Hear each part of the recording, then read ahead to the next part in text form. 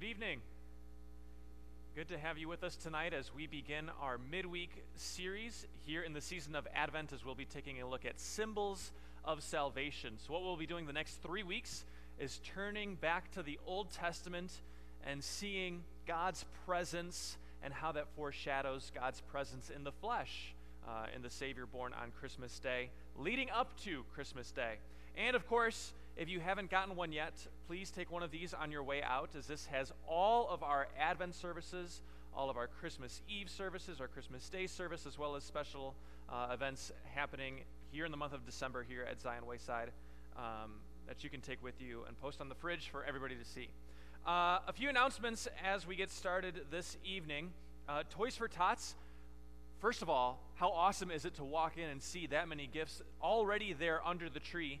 And you have 1 week left, I believe. Today's the 1st, right? 1 week to go. I've been told Wednesday morning, the 8th, the morning of the 8th is the deadline, as they will be picked up sometime in the morning on the 8th. So I believe there are a few ornaments left on the tree. So if you are interested, we would greatly appreciate that you take an ornament and go get a gift, bring it back unwrapped by the morning of Wednesday the 8th. Advent Candlelight is right around the corner as well on the 12th. Contact Jennifer Mertz or Sandy Schultz if you are looking for a table or have questions about that.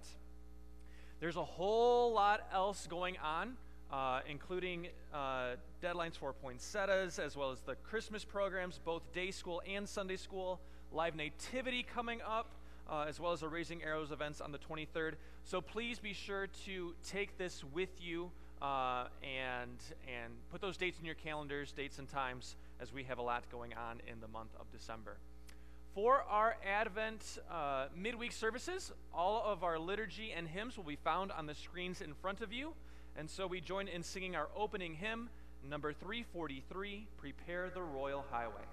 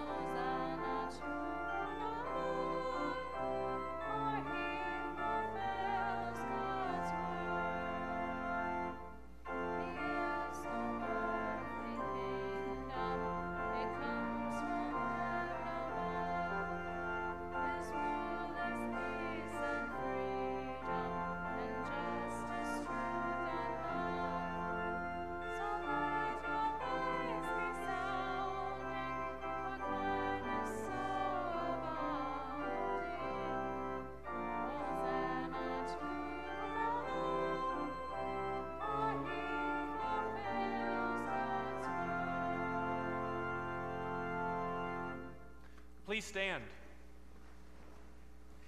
In the name of the Father, and of the Son, and of the Holy Spirit. Amen. Our help is in the name of the Lord, who made heaven and earth. In this season of penitence and reflection, let us think of our unworthiness and confess before God that we have sinned in thought, word, and deed, asking for His merciful forgiveness. God Almighty, have mercy on us, forgive us our sins, and bring us to life everlasting. Amen. Almighty God, our Heavenly Father, has had mercy upon us and has given His only Son, our Emmanuel, to die for us, and for His sake forgives us all of our sins. May the God of peace Himself sanctify you completely, and may your whole spirit, soul, and body be kept blameless at the coming of our Lord Jesus Christ. Amen. The Lord be with you. And also with you. Let us pray. Almighty Father, by the advent of your Son into this world, the kingdom of heaven now is open to all who believe in Him. Give us grace to look for the signs of His coming and to receive the Lord Jesus as our Emmanuel, God with us. By the working of your Holy Spirit, lead us evermore to serve Him in our lives until that day when He comes again to claim us as His own for eternity. This we ask in His most blessed name. Amen. Congregation may be seated for our readings.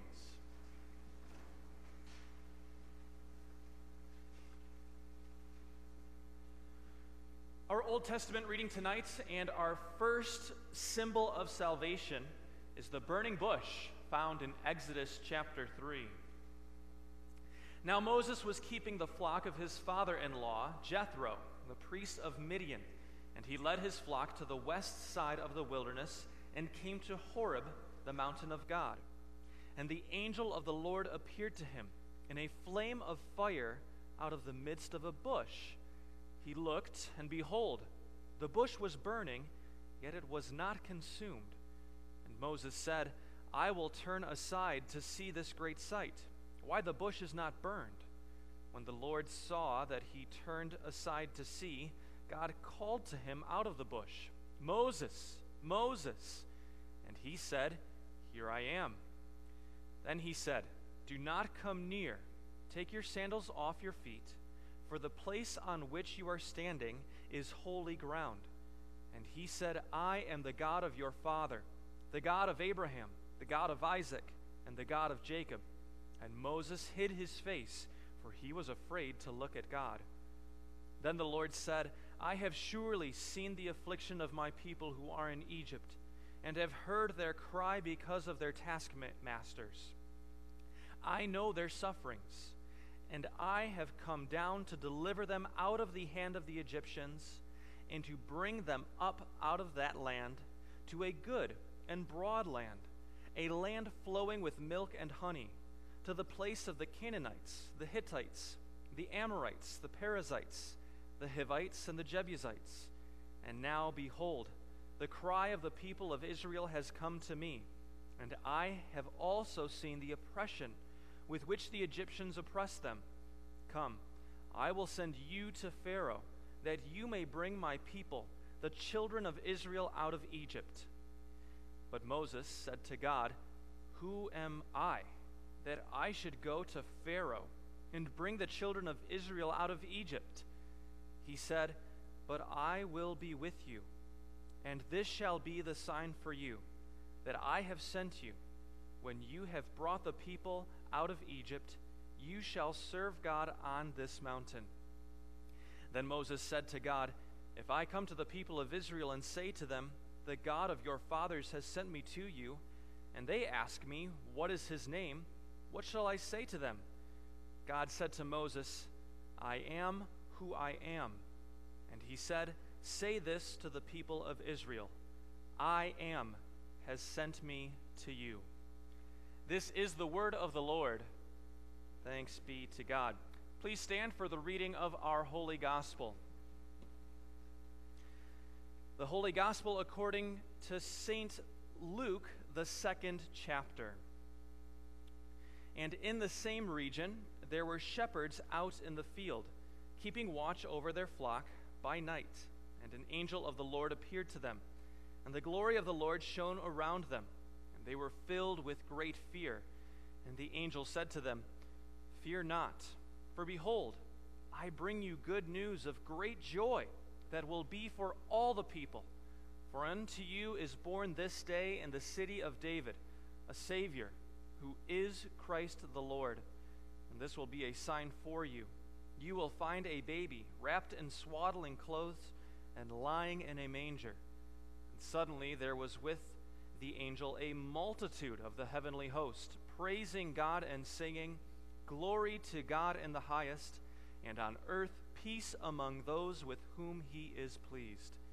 When the angels went away from them into heaven, the shepherds said to one another, "Let us go over to Bethlehem and see this thing that has happened, which the Lord has made known to us." This is the gospel of the Lord. Praise to you, O Christ.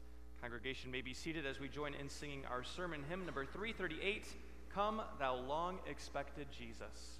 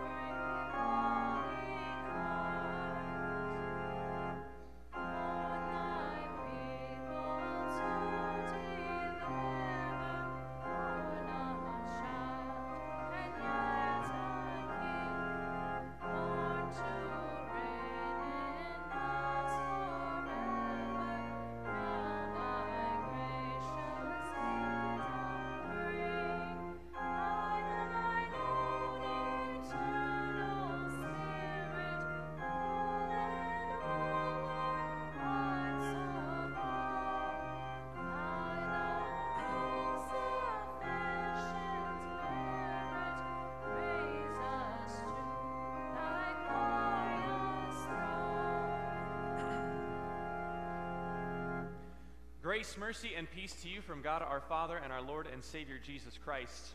Amen. So as I mentioned at the beginning of service, our sermon series this season of Advent on our Wednesday nights is entitled Symbols of Salvation, as we will be going back to the Old Testament and seeing the presence of God, seeing the promise of God fulfilled there in that time, and seeing how that foreshadows the coming of the Savior born in the city of David. And I got to tell you, there is no better place to start than the book of Exodus. If there's one book in the Old Testament, there's many. But if there's one particular that I could choose that we would spend more time in, specifically in the Old Testament, it would be the book of Exodus. Because the book of Exodus is the salvation story of the Old Testament. The book of Exodus is the salvation story of the Old Testament. Let's think about that for a second. Everything that happens from there on, all the kings of Israel, all the battles, all the tales of the promised land and things like that, all of that hinges on the book of Exodus. Everything that comes before, the promise to Abraham, Isaac, Jacob, the 12 tribes of Israel, all of that hinges on Exodus. None of that happens if the people of Israel aren't delivered from Egypt. The book of Exodus is the salvation story of the Old Testament. And so, if we're talking about symbols of salvation, let's start there. So, we are going to talk about the burning bush, and we're going to see a lot of similarities between Exodus 3 and our gospel reading from Luke chapter 2. But first, to set the scene here in Exodus chapter 3, we have the people of Israel there in the land of Egypt, and things aren't going well. And that's to put it lightly. Things really aren't going well. Pharaoh has seen the people of Israel grow tremendously in number, so much so that he now sees them as a threat. He sees their great number and begins to worry that if Egypt begins to have enemies and Israel joins forces with their enemies, things are bleak for Egypt. And so he decides to act rather harshly against the people of Israel. And one of those things is he puts them into forced, harsh labor. He also puts on very drastic, gruesome measures to kill, frankly, all of the male children born to the nation of Israel. However, one of those male children was spared from this tragic event, and that turns out to be Moses. And Moses ends up being raised in the house of Pharaoh until one day he sees an Egyptian taskmaster oppressing an Israelite, and so he strikes down that Egyptian. And because he did that, there we find him in Midian, where we see in Exodus chapter 3. Now, we don't think of this often in terms of the person of Moses, but what was Moses' profession? You can think of Luke chapter 2, and you'll get the answer. Moses was caring for the flock of his father-in-law, I'm forgetting the name. What was his name? Jethro. He was tending to the flock of his father-in-law, Jethro. So that makes Moses a shepherd. Moses was a shepherd. And as he is tending for the flock, he is caring for the flock as they travel to the mountain of Horeb. And as they are on the mountain of Horeb, there he sees a bush. And the bush is burning, but it doesn't wither. And he sees how unique this burning bush is. And then he realizes that this is the presence of God. This is the presence of God with his people, with Moses, in a very unique and special way. Now think about the timing of this. This couldn't be at a more crucial time, as we've already talked about what the people of Israel are enduring. They are enduring everything. The most harsh conditions you can think of. Death at their fingertips in the worst way. They truly are in need of salvation, someone to deliver them from the hands of Pharaoh, someone to deliver them from Egypt. And God now has come down and is present with his people in a unique and special way. And God speaks to Moses, and he says, I have surely seen the affliction of my people who are in Egypt, and have heard their cry. I know their sufferings, and I have come to deliver them. We see that God did not come down to bring destruction, to bring devastation. God came down for one purpose, and that is to bring salvation. God came down to be present with his people, to fulfill the promise that he made to Abraham, to Isaac, to Jacob. God came down to fulfill the word that he had given to his people. This burning bush is the presence of the same God that will go on to part the Red Sea, so that the people of Israel can flee from the hand of Pharaoh. This is the presence of the same God that goes on to spare and deliver the people the night of the Passover, as Pharaoh then says, "Let the people go." This is the same presence of the same God who goes on to provide manna and water for the people as they wander in the wilderness. This is the presence of God that truly brings salvation to his people. This is the presence of God that keeps his word, that keeps his covenant.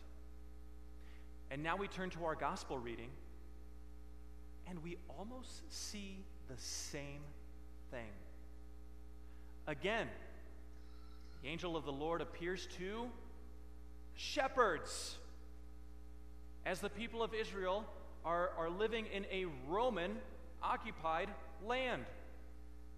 And the words of the angel to the shepherds speak of the Savior, speak of God's presence once again, being with his people in a very special and unique way. But this time it is not a burning bush.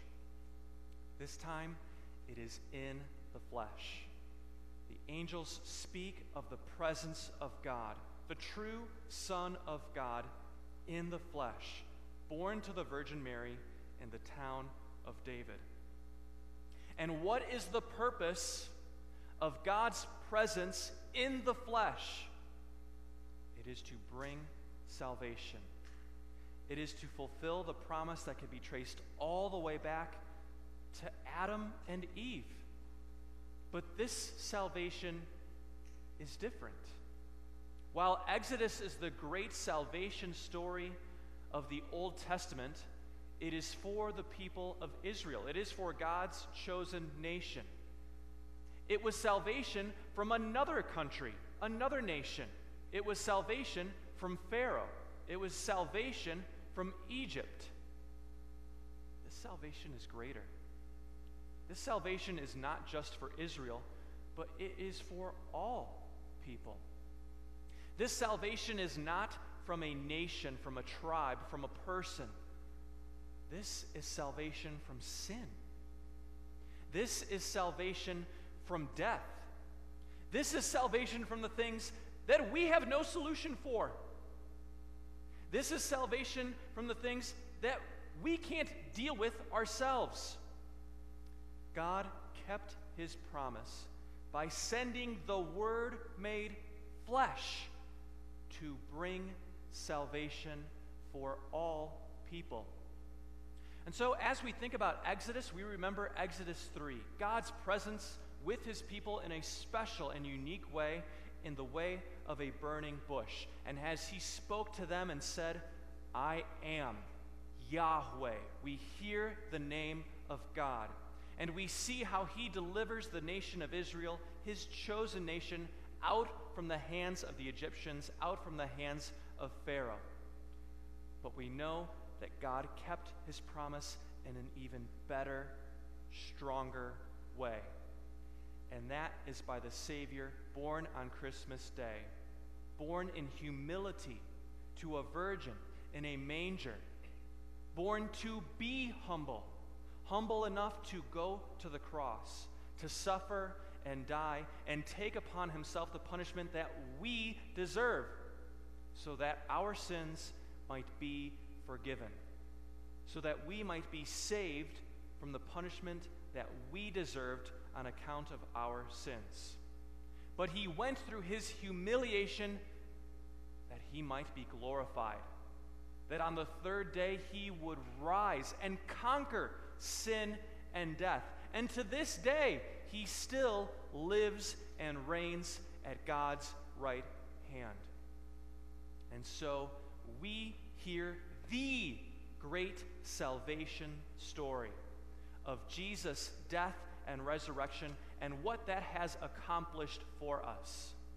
And we hear that word and receive it as truth and wait with hope for the return, that we might see that story fulfilled.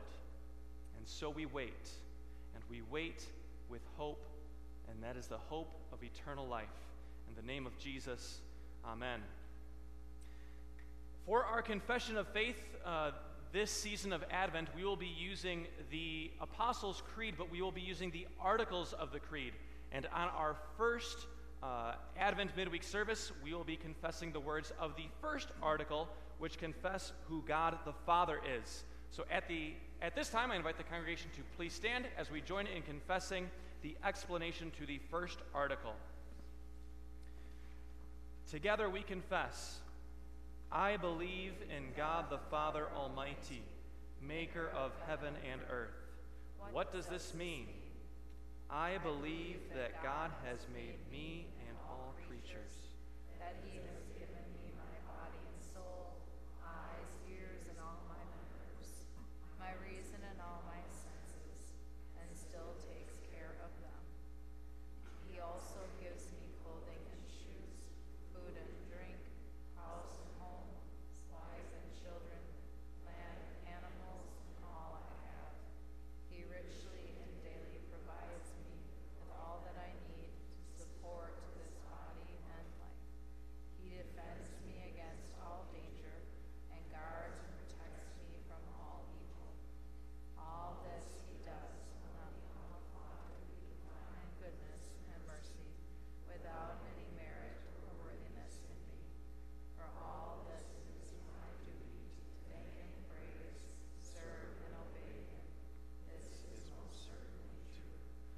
Let us pray for the whole Church of God in Christ Jesus and for all people according to their needs. Lord God, Heavenly Father, in this season of prayer and preparation, we bring you our petitions.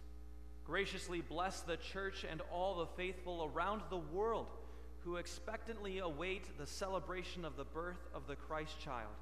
By your Holy Spirit, direct these days that they be, for each of us, a time of reflection, repentance, and preparation for the Savior's coming. Lord, in your mercy, hear our prayer. Trusting in your mercy, we pray for the world in which we live and for our nation. Grant that the coming of Emmanuel, God with us, be known in all corners of the world, as the good news shared throughout the pages of Scripture is proclaimed once more. Lord, in your mercy, hear our prayer. Remembering the call to prepare our hearts and our lives, we ask that we be blessed with an extra measure of charity in these weeks. Help us to find time to be those people for whom giving in Jesus' name is a way of life. Give us fulfillment and the joy brought to others in thoughtful ways in this special season. Lord, in your mercy, hear our prayer. In these days, help us to hear the voices of those in need of our aid and comfort. Grant that we find ways to reach out to the lonely, the ill, the hurting, and those for whom these days bring sadness. Give us the Spirit to direct our hearts and lives, so that each day of our lives is lived to your glory. Lord, in your mercy, in this season of remembering, we call to mind those saints whose earthly journeys have been completed and who now rejoice in the fullness of your eternal care. We thank you for the witness of the prophets and holy writers whose words enlighten and encourage us. In these holy days, let our gladness have no end. Lord, in your mercy, hear our prayer. And now, Lord, remember us in your kingdom and teach us to pray together. Our Father, who art in heaven, hallowed be thy name. Thy kingdom come, thy will be done, on earth as it is in heaven. Give us this day our daily bread, and forgive us our trespasses, as we forgive those who trespass against us. And lead us not into temptation, but deliver us from evil. For thine is the kingdom, and the power, and the glory, forever and ever. Amen. Our Lord Jesus Christ, on the night in which he was betrayed, took bread. When he had given thanks, he broke it and gave it to his disciples and said, "Take and eat. This is my body given for you. This do in remembrance of me."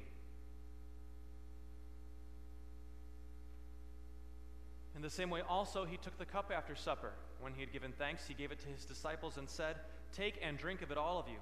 This cup is the New Testament in my blood, shed for you for the forgiveness of all of your sins. This do as often as you drink it in remembrance of me." The peace of the Lord be with you always. Amen. You may be seated.